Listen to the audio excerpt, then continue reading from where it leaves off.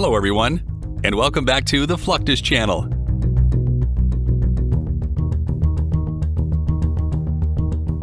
Since the formation of aviation and the Air Forces, there has been a need to create stable areas for the takeoff and landing of aircraft, resulting in the runways that we know today.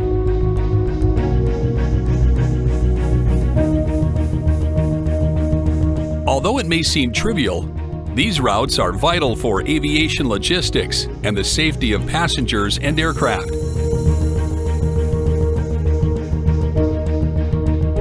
That is why its conditions must be kept as optimal as possible and ensure that both civil operations and military missions function without any inconvenience.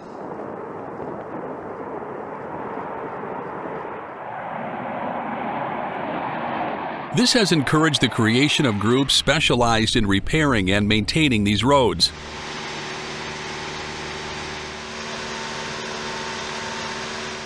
Such as the civil engineering squadrons responsible for carrying out rapid airfield damage repair procedures.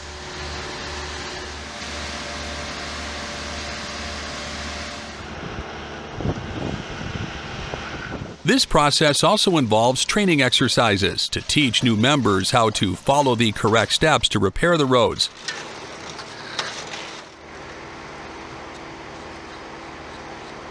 As well as how to use heavy equipment, specialized tools, and team coordination under challenging conditions.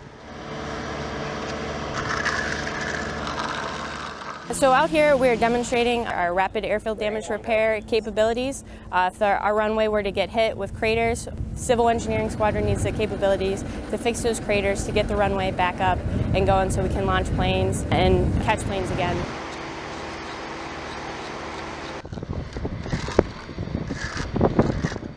To successfully accomplish these repairs, specialized squads must rely on the use of tools and machinery that facilitate their activities.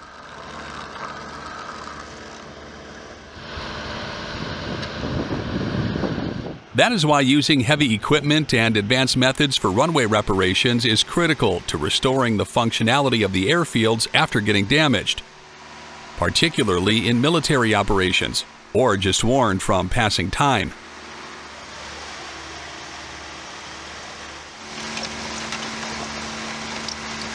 If there is any type of debris, bulldozers and excavators are used to clear it from the runway.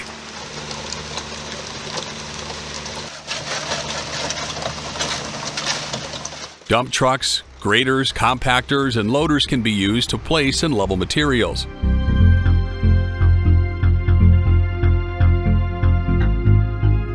Fewer of those tools can be used for preventative maintenance, which focuses on saving time and money.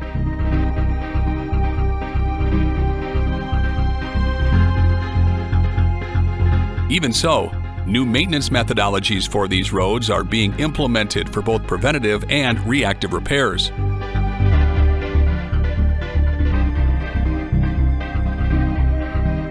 Capabilities like the so-called expedient and expeditionary airfield damage repair have been developed to reduce runway maintenance times and enable the ability to work in deployed or combat environments.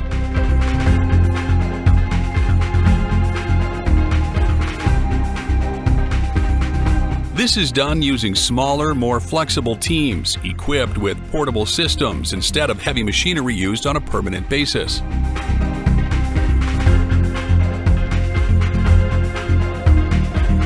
These new methodologies have also been defined thanks to the new technologies created to improve the repair tasks of these airfields.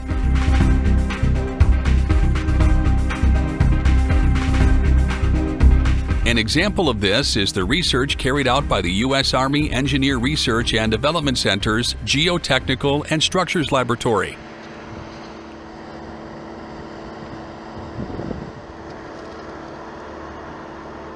This is being done to evaluate and test new materials during runway repairs, and thus maintain the airfield operations during military contexts. One of the challenges these research centers encounter is the repair of camouflages. These are subsurface voids caused by subsurface explosions without surface penetration.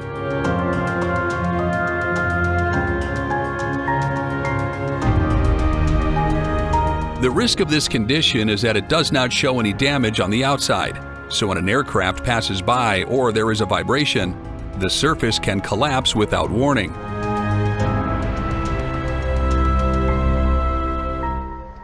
Therefore, camouflage repairs focus on backfilling and stabilizing subsurface voids rather than extensive surface reconstruction.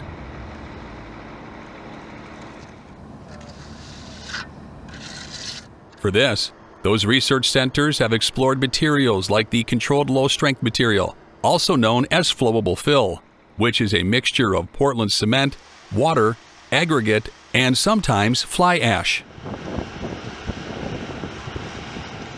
Thanks to its loose consistency, it can quickly fill those voids and be customized to match load requirements.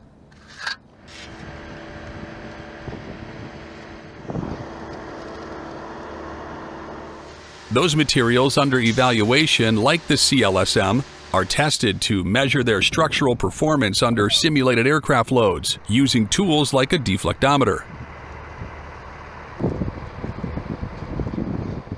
This is a very sophisticated machine that drops a weight on the pavement but takes very minute deflection measurements, and so we can see how the stiffness of the pavement changes over time before the repair, after the repair, and as the repair might degrade under traffic.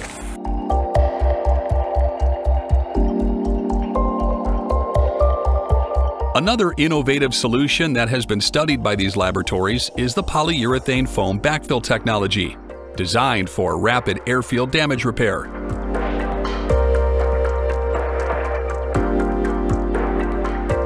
The idea is to dispense the foam directly into craters, without requiring extensive surface preparation.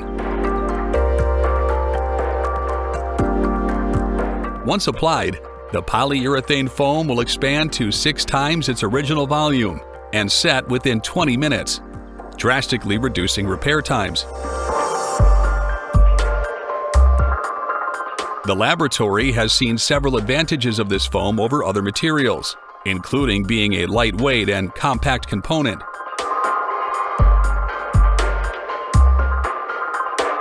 Two 250-gallon containers of foam material weigh approximately 4,500 pounds and can replace 30,000 pounds of traditional soil backfill.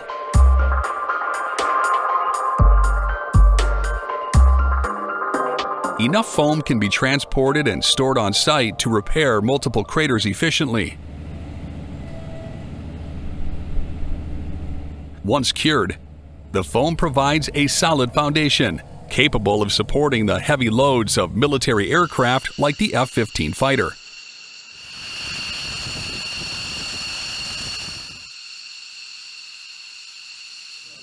Its performance was tested by the ERDC in an aircraft traffic simulation using an F-15 which passed over the repaired runway 500 times.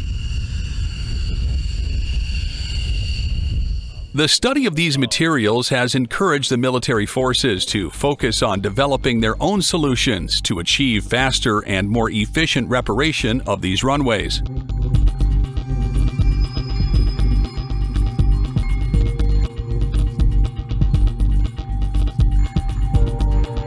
A clear example of this is the K-Fill, an innovative solution developed and patented by the Air Force Civil Engineer Center. Such material is similar in composition to cement and is designed to support rapid airfield damage repair.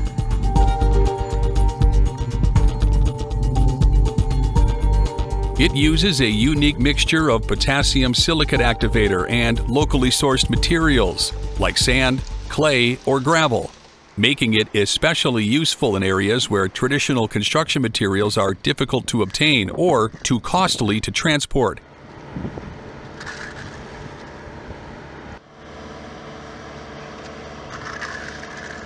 Solutions like these demonstrate the advances that have emerged to improve the quality of repairs and reduce the time needed for these operations.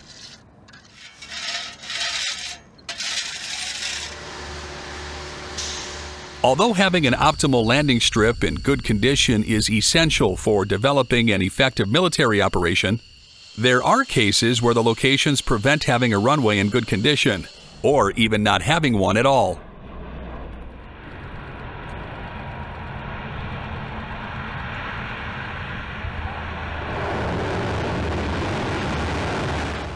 Those operations are complex, especially with the challenging factors such as bad weather or rough terrain.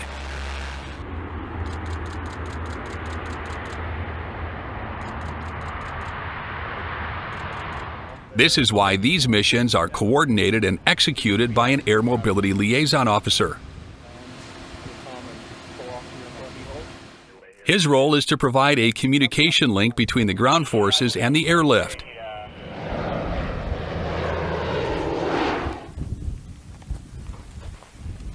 An AMLO needs to work closely with the ground commanders so they can understand the logistics behind the troop movements and their operations.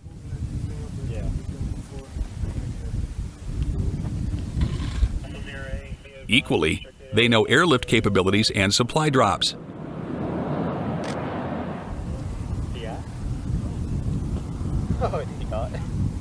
That's why this position is usually filled by pilots and navigators who are trained in airlift movements.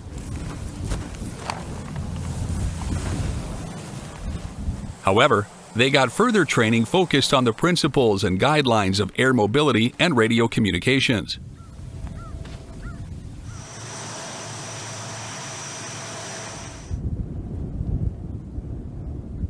Thanks to their job, the effectiveness and efficiency of supply drops and ground forces movements are greatly improved.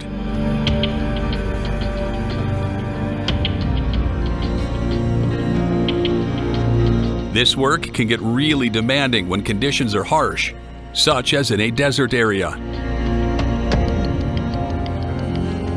Usually, the team in the Air Mobility Command does a recon of the terrain and assesses a potential landing site.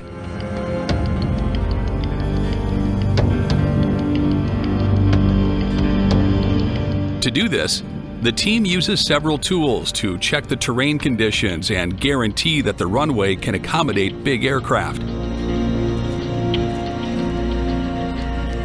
With a probe called a soil penetrometer, the airmen can determine if the soil is stable enough to bear the load of the plane.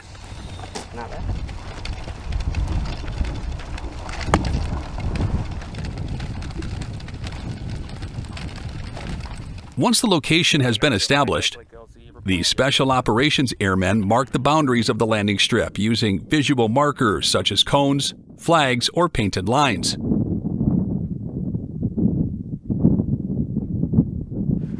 This process is usually carried out using dirt bikes, considering that they must travel long distances quickly to place these marks.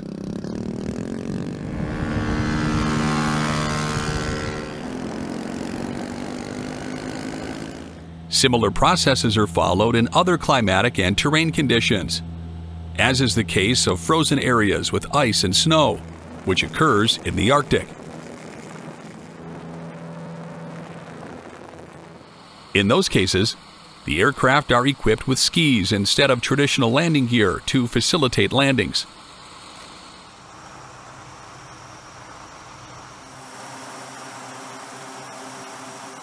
This equipment is attached to the plane wheels, which help distribute the weight over a larger surface area.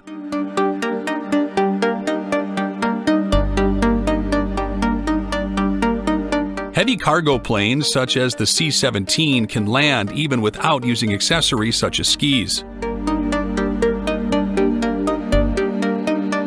Well-prepared terrain conditions would act similar to a desert or arid place. The clear need for military forces to maintain airfields and landing strips in good condition has allowed the emergence of innovative solutions with great potential.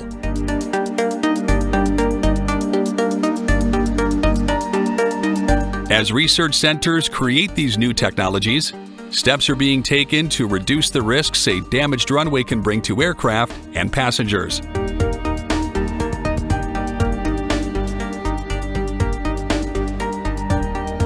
That's the end of this video. I hope you enjoyed it. Make sure to subscribe to this channel so you don't miss any of our new content. See you next time.